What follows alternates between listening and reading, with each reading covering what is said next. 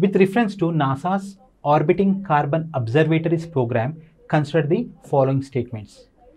What he is talking about? He is talking about the NASA's Orbiting Carbon Observatories program. Basically, this question was framed based on the recent happening where the US administration has proposed to end 2 missions under the program. One is OCO1, OCO2 and OCO3. These are the 3 missions under this program. This OCO1 has been launched in 2009.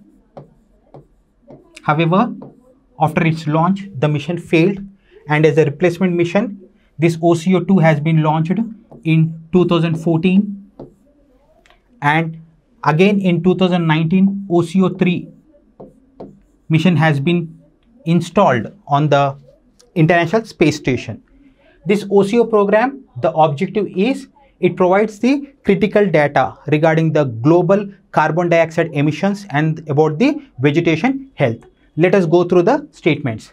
The OCO2 is capable of measuring both atmospheric carbon dioxide levels and plant photosynthetic activity. The statement is true.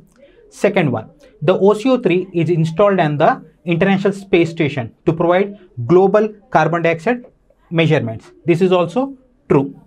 And the primary objective of the OCO mission is to monitor the methane emissions from the natural and anthropogenic sources. This is false because the primary objective is about the monitoring of the carbon dioxide emissions from the natural and anthropogenic sources. Hence, this statement is false. So, option 1 and 2 are correct. That is statement 1 and 2 correct.